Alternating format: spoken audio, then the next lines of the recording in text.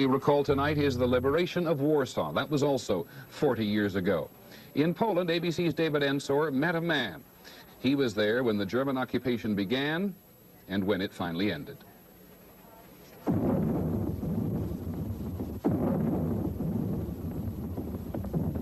As the Germans bombed Warsaw in September 1939, the last Polish radio broadcast was a piano nocturne by Frédéric Chopin.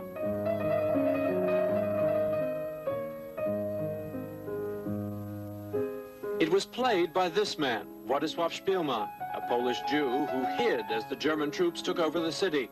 Alone, he escaped the tragic events of the Nazi occupation.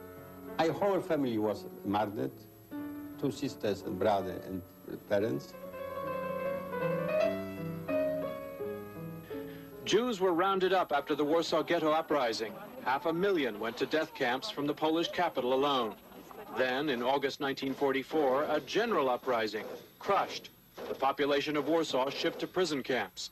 The city destroyed on Hitler's orders. Poles had started the uprising believing Soviet troops camped across the river would soon join them. They were wrong. The Russians said they didn't yet have enough troops in the area. The attack by the Red Army and Polish partisans finally came on January 17, 1945. Some Poles charged the Soviets deliberately waited until Hitler's army had destroyed the city, and with it the non-communist Home Army. Behind the retreating Germans, the liberators found a smoldering moonscape, a deserted wasteland. Among the few buildings left standing were those used by German troops. And this one, when the Red Army marched into Warsaw, was one man, virtually the only Pole who survived in this city throughout the war. He was the musician, Wladyslaw Szpilman, who had kept one step ahead of the Gestapo with the help of countless Poles and one German officer.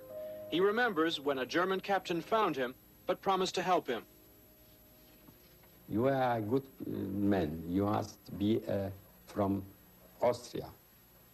Yeah, Austria is so good. He told me, no, I'm a German, but it is for me a terrible thing that I'm German. The German was Captain Willi Adelbert Hosenfeld, who brought him food and a coat against the cold and showed him where to hide safely. Szpilman played for him on a piano they found in the building.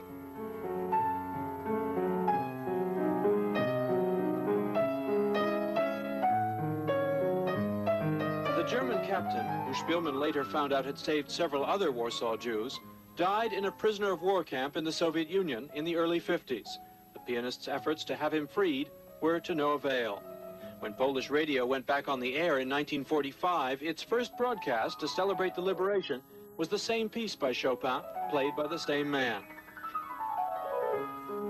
But as Poland observes the anniversary, Soviet troops remain in the country. A new monument to the liberators needs a constant police guard. Today, there are still Poles who say the music that signified liberation 40 years ago won't sound right to them until the liberating army leaves. David Ensor, ABC News, Warsaw.